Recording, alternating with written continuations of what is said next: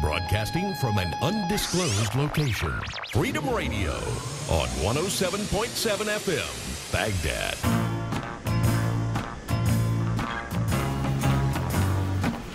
Hi all. In brief, for those of you who don't already know, I quit the job at the law firm and I'm now working for a private security company in Iraq. I'm on a 6 on, 3 off rotation, 6 weeks on, 3 weeks off.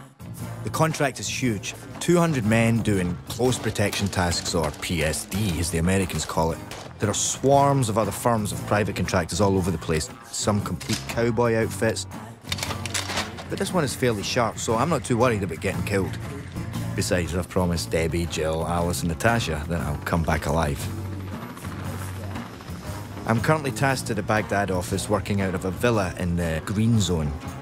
The Green Zone is what they call this area in the middle of the city surrounding Saddam's old presidential palaces, and it's where the CPA, sorry, that's the Coalition Provisional Authority, has set up shop. It's a massively fortified perimeter the size of a small town, protected by thousands of American troops. The city on the whole is in ruins, but it doesn't seem all that dangerous right now. Allahu Akbar!